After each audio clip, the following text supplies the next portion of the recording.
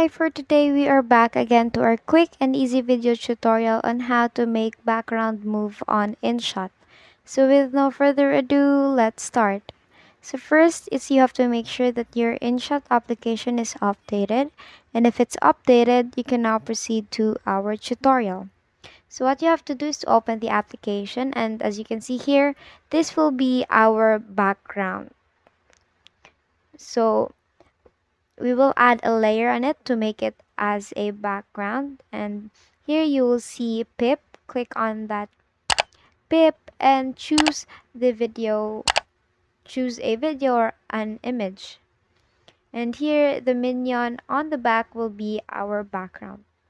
So since we want to make the background move, we click on minion here, and here you will see filter, and here you will see effect, filter, and adjust. Click on effect, and you could actually choose a motion or effect for that background. Let's say I will use this thrill and check mark and adjust it to the whole duration or to your duration that you want that background to move.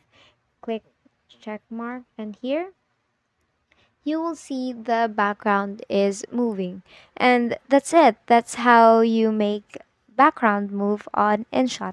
So if this video helped you, don't forget to like, share, subscribe, and click on that notification bell to keep you updated. Thank you for watching.